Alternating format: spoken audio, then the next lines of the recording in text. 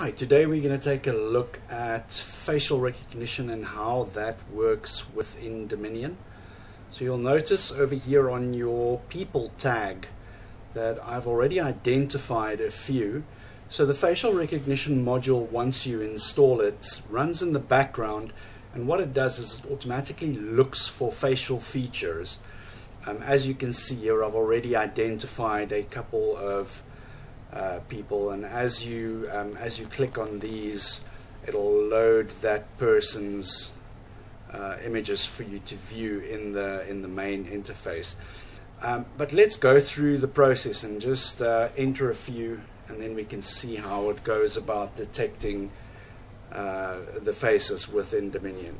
So let's see. So this is going to be Sandra Black. I hit OK, and that automatically assigns the Sandra Black tag. This is going to be Jennifer Watts, etc. So you rinse and repeat this process and go through all the faces that Dominion's detected. If you would like to ignore some pictures, there are some instances where Daminion picks up random type of features that you don't necessarily want to tag. Simply hit ignore, and then, like I said, these are the already defined faces, right? So let's have a look through our catalog and let's just see the new tags that we've assigned. So that would be Sandra Black. That's this one that we've just tagged over here. So it detected all of these faces. And then we also have Jennifer Watts. The same kind of principle applies over here.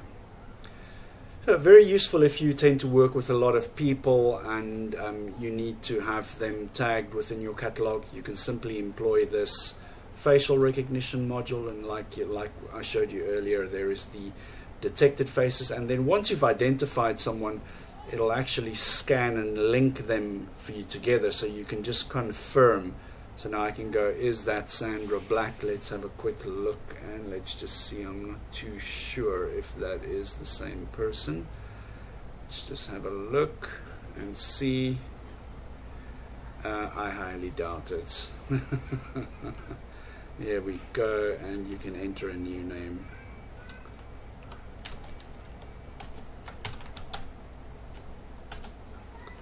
Easy as that. Very useful.